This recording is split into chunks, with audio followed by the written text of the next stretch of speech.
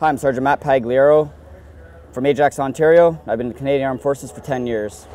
Currently, I'm deployed as part of Op Presence Task Force Mali as a door gunner on the CH-146 Griffon. So one of the primary tasks for a door gunner is to supply situational awareness to the flying captains up at the very front of the aircraft. This allows us to make proper maneuvers in order to avoid any potential obstacles or if we have to change course for a myriad of reasons. The other task for a door gunner is to be able to provide defensive fires to protect the aircraft itself, as well as the forward aeromedical team on the ground. This is the Gauss 21 50 caliber machine gun. It has a high rate of speed and packs one heck of a punch. So this is the ammunition here.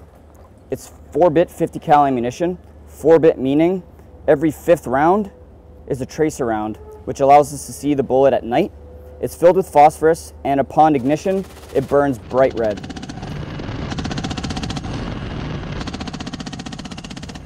Yeah, it's a really fun job. I got to deploy across the world on a very exciting, fulfilling, and important mission.